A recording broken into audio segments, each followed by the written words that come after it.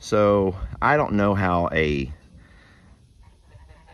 psychologist would look at this. He's walking around them. Uh-oh. Carl. Oh my goodness. Oh, I'm sorry, Carl. That was a mistake.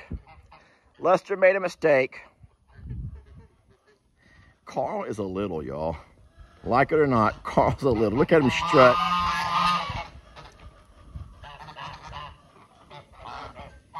Carl, the Big Little. There we go. That's my title. And this is my thumbnail.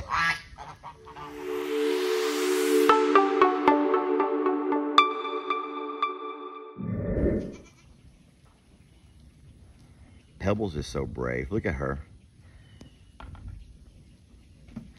Oh, she's so brave. A brave little girl. Look at her. Trying to say hi to Carl. Oh, I love her. She's scared. Look at Carl getting down low, trying to get on her level to make her a little less intimidated. You know, if Carl wanted to scare them, he could poof up. He would poof up and get really big, but instead he's trying to get down low so they're not so scared of him. He wants to be friends. That's really sweet. Carl, he's trying to be friends with these guys and they're just not ready yet. That kind of is a life lesson if you think about it. How many people have we known in life who at first we were a bit, let's just say, intimidated by? And for different reasons, maybe. So here we go. If you're a guy, have you ever had a crush on a girl that you knew was out of your league? She was just, I mean, way more pretty than most girls that you would ever talk to, if you will. Look how he's getting down low and trying to not make them scared of him. That is really awesome. I love that. He's doing so well with them, y'all. I know. You all, man, there were so many folks trying to warn me about keeping him out of the littles pasture. And guys, it's still early. I'm watching, I'm keeping a close eye on everybody. So what I want to do, the mistake that I made was putting a bucket of feed over here, and I was hoping they would all go up and share together. These goats, if you notice, I left Ringo out because Ringo and Trudy and Pig Newton are the ones that don't share. But all these guys share pretty good. And so I thought if I put them here and let them all start sharing, then Carl would walk up and share with them. That's what I was hoping would happen. So obviously Carl is a little bit intimidated, you might say, by so many goats. I probably should only allow a couple of goats, maybe. I'm still learning, guys. I'm still learning how we're going to do this. So what I actually brought out today, though, was not goat feed. Now, you know goats will eat anything. Hey, I was just saying how sweet you all were, and now you're not being sweet. This is duck, goose, and chicken feed. Yes, you heard me right. This over here is duck, goose, and chicken food. And this is what, guys, I was just saying how sweet you all are. And now you're being anything but. Carl, don't judge them. Here, I'm going to pour a little bit out on the ground here. This is not something y'all should even be eating. This is not something that y'all should even be eating. Okay, so the mistake that I made, here we go. The mistake that I made was I should have brought and fed the babies their food and then brought Carl his food. And that's a mistake that I made. I didn't do that. So now I've poured out several little piles along the way. Oh, Lester, I should have thought about that, guys. I didn't think of everything. Lester didn't think of everything. Yeah, Lester did not think about that one. Ernie, don't even go over there. Oh, no. That's going to get worse. This is not feed time for all of you. All right, here's what we want to watch. I want Carl to walk up and share with them. And he'll learn real fast that he can share. Oh, no. Oh. You back away a little bit. Carl, the Big Little. All right, so I was Look out there, Jan. You're gonna get stepped on, love. Carl just doesn't know what the hell's happening here. Look at Carl. Oh, look at Pebbles, y'all. She wants to be. Oh. Uh-oh. Sorry, guys. That scared Carl. Well, if there's anything here that we can take from this mess up of Lester's part, is that he, even though he thought he was doing the right thing by keeping Pig Trudy, Ringo, Pig Newton out of the mix, because they're the ones that won't share. What he should have done was brought enough feed for all the babies to have a pile, their own little pile of feed, and then after they all realized that he had fed them, poured a separate bucket of feed there for Carl. Because as of right now, these guys have all said, well, you know what, it's not our preference. Duck, goose, and chicken feed is not what we normally would be wanting to eat. But if it's all we got for Daddy's snack time, then we'll eat it. And that means that Carl has no pile to himself. All right, so how am I gonna work this now? I wanna go ahead and take advantage of this moment because Ringo, and hey, please, Hucky, that's Pebbles. She's trying to love Daddy. So I'm gonna go ahead and go back and get some more feed. Enough feed for all the babies, their kind of feed. I'll also bring another scoop of the duck, goose, and chicken food. Pour it around, and then we'll try this again. All right, so I've come back again. I have the feed all mixed up here. Everything in here, including the goat formula. Hey, stop, stop. So what I want is I want Carl to see me feeding the babies. I want Carl to see that I'm the guy who's going to feed and protect them and love them. Carl needs to see this, guys. Everybody who started off here not being so gentle have all turned gentle over time by watching me do what I'm doing right now. Now, I don't know if he'll ever be as gentle as these guys, but and as I speak, but Carl's watching everything, guys. He's watching everything. He's watching me hold the feed, all the babies come around, circling around me, and I want him to watch and observe.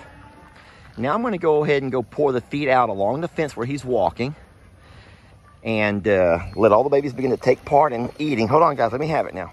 All right, so what I've done, I have poured so many piles of feed along the fence line where Carl seems to be spending most of his time.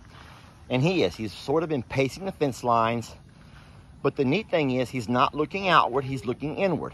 He feels safe around the fence.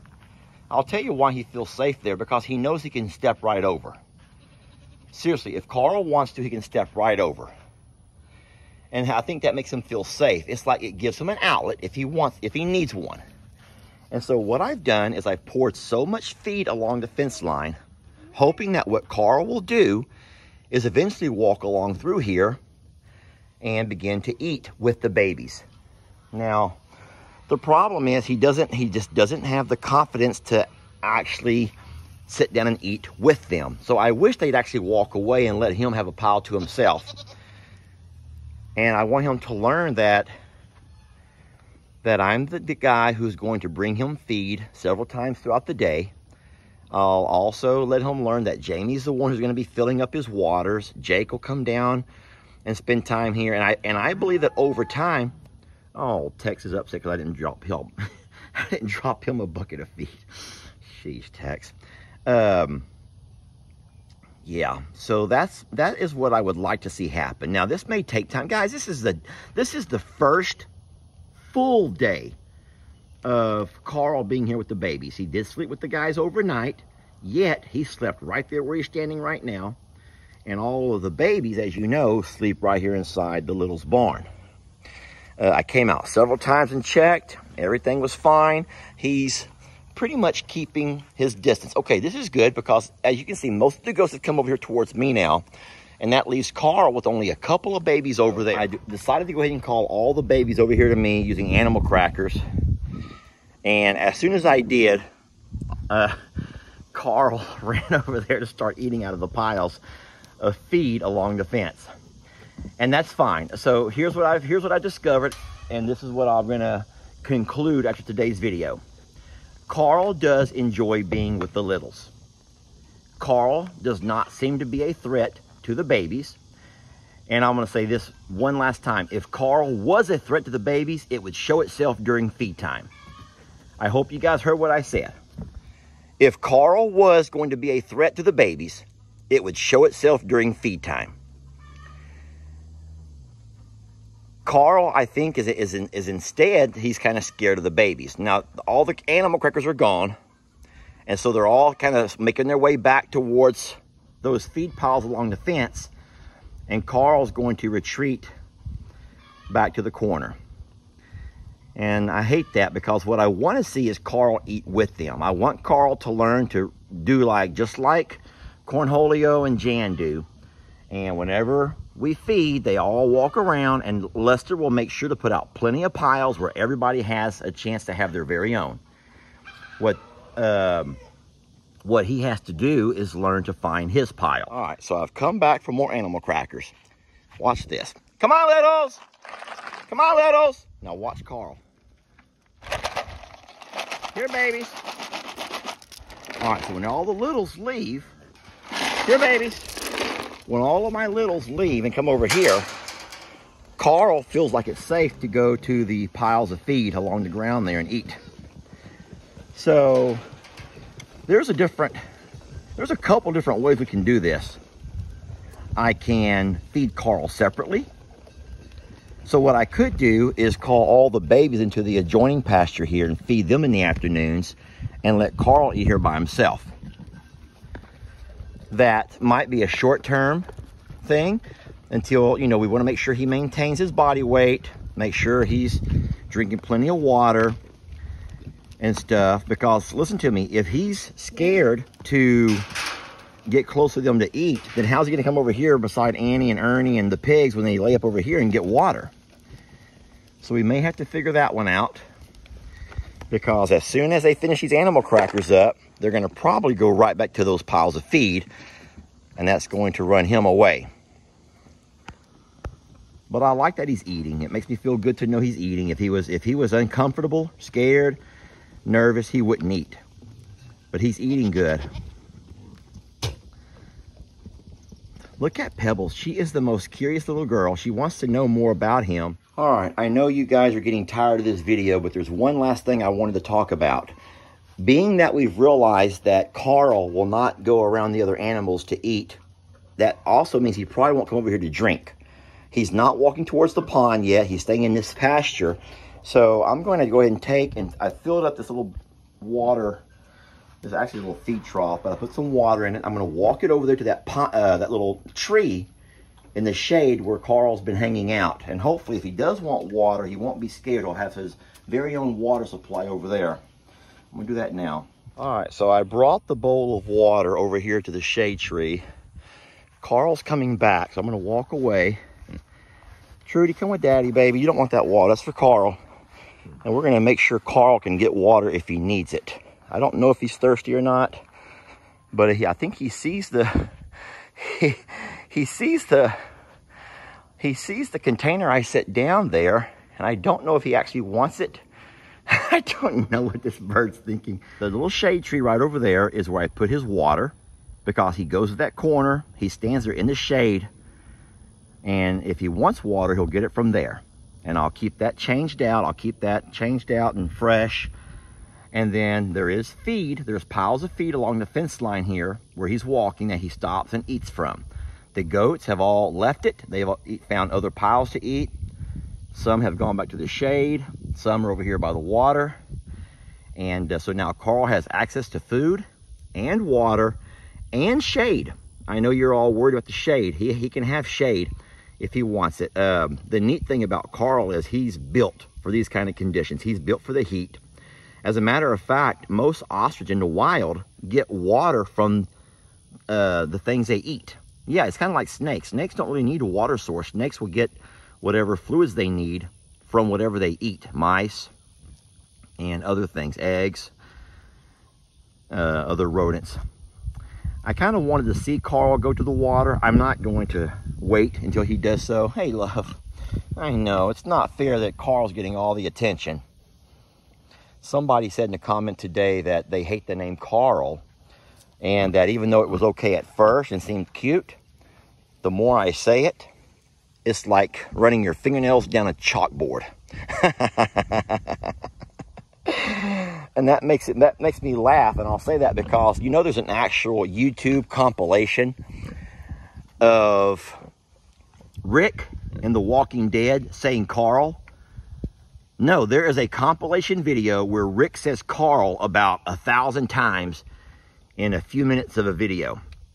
And I told Jamie that was funny, and if I'm not careful, one of you guys are going to make that same kind of compilation of Lester saying Carl. Oh, looky there, my friends. Yay! He found his water. Looky. And so now I can end this video. Looky there. Whoa. How strange is that, how he's drinking it? He's like reverse lapping it up. You know, a dog will lap it up, kind of like pull the water towards their mouth. He's pushing it away from his mouth, but he's drinking. I'm seeing it go down his throat. Awesome. So I'm going to wait till he walks away and then walk over to see how much water he actually drank in all of this, because that's like this is like scientific exploration, y'all. I'm like discovering so many neat things about Carl.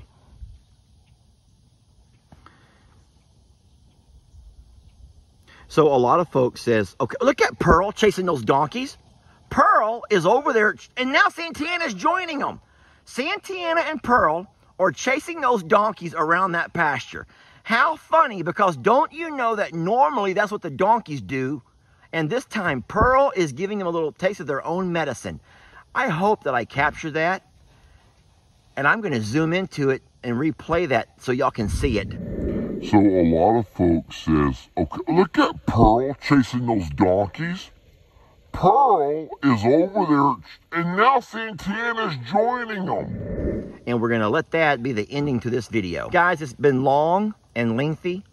But I think that if you're like me and you're just as interested in Carl as we are, and seeing him becoming a little